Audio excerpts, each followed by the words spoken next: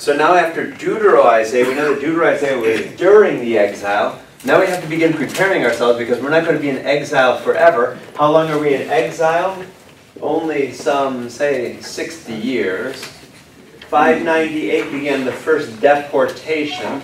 Jerusalem rebelled in 589, fell in 586. 538, they're going to let us go back home.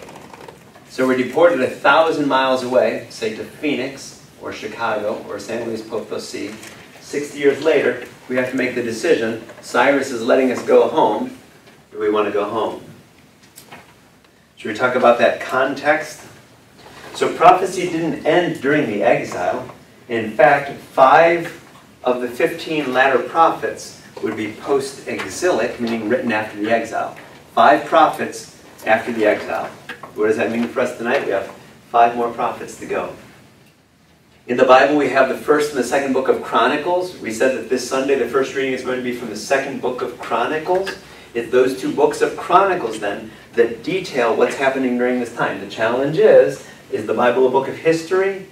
Not a book of history, it's a book of theology, saying how it is that God is active and working among us. What does that mean then when they try to start writing down history?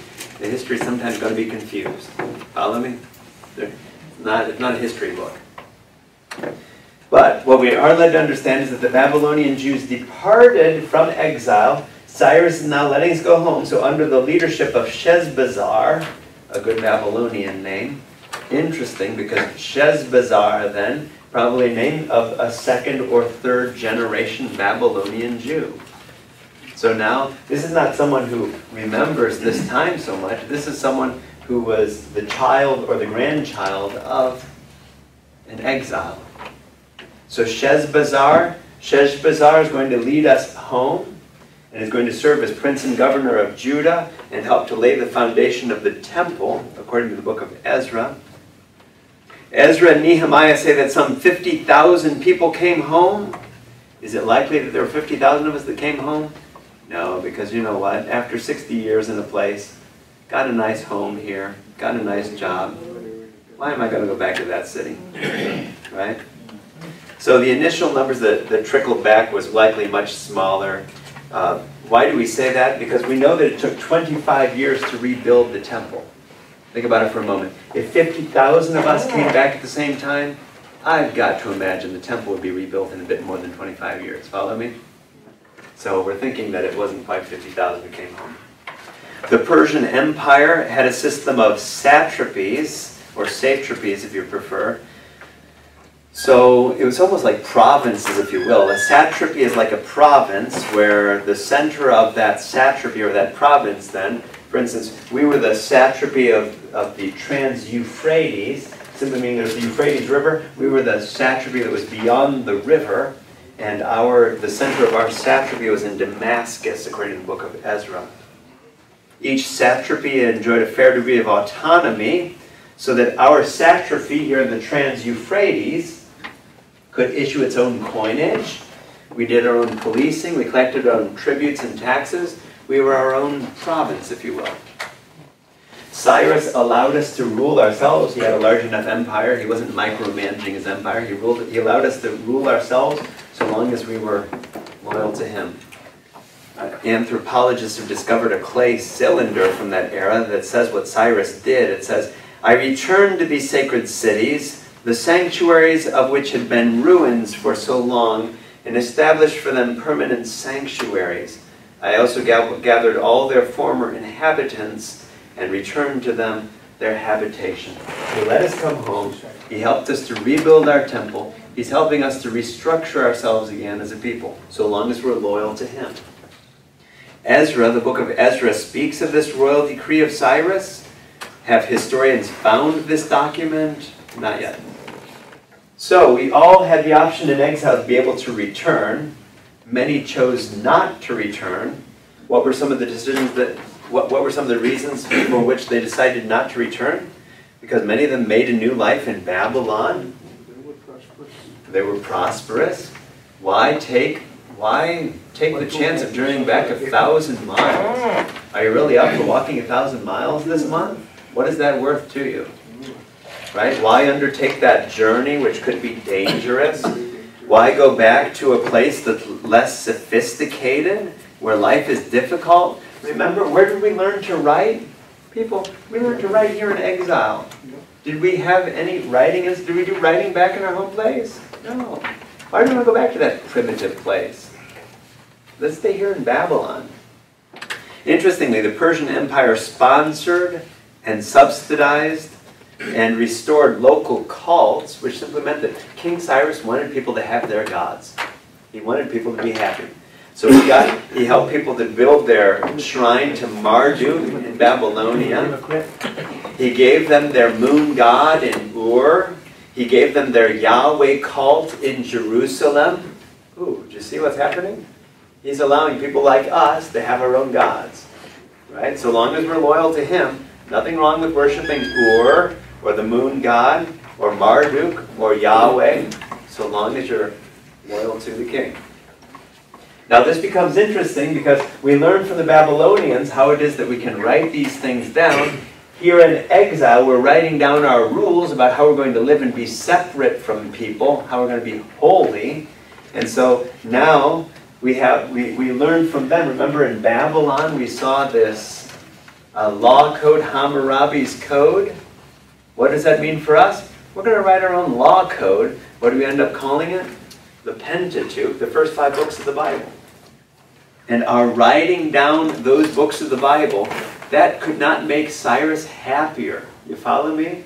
Cyrus now sees how it is that we've organized ourselves as a people. We have our own laws. We're governing ourselves. Our laws, the Pentateuch, right? The books of Exodus and Leviticus and Deuteronomy, those are all of our laws. We're organizing ourselves so long as we pay what we need to pay to Cyrus, we're going to be okay.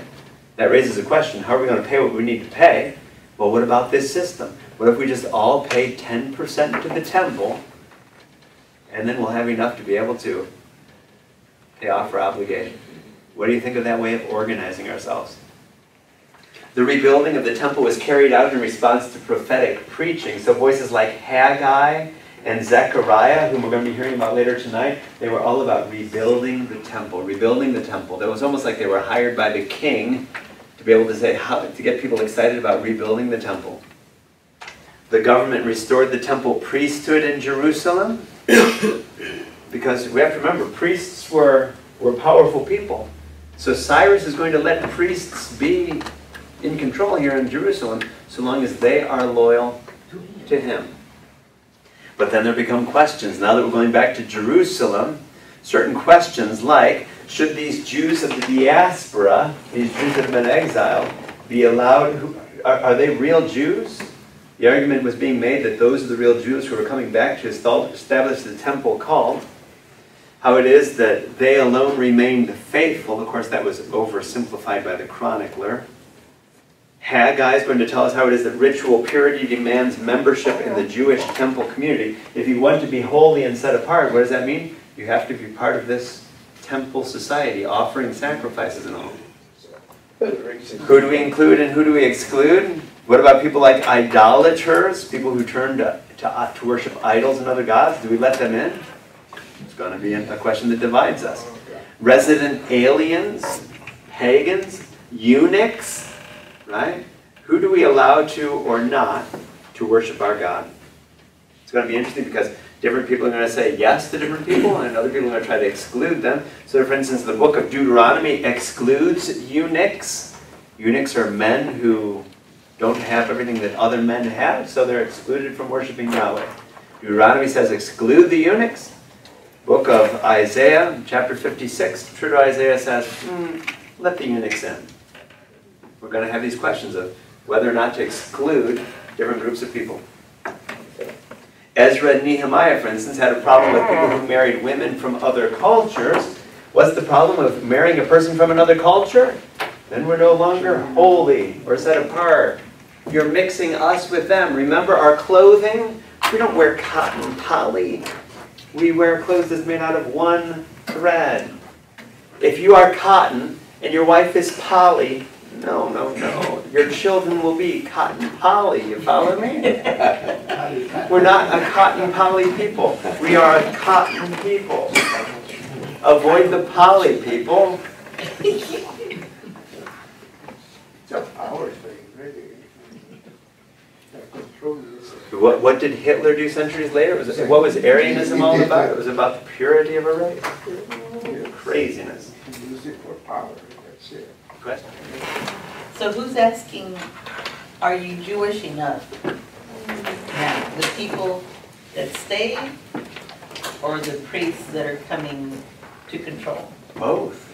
So what's happening is we have this conflict because we have the people who are not deported who remained in the land, and now we have the people coming back who, under Cyrus's authorization, are reestablishing the temple cult and saying that they are the true Israelites. Wait a minute, people. You people who mixed in with these other gods and have these other stories that are not calling yours stories of floods and sea monsters? Y'all are bringing these things back now? No, no, no, no. Y'all who intermarried, Sheshbazzar, what is your name? Right? You're Babylonian. You're not Jewish.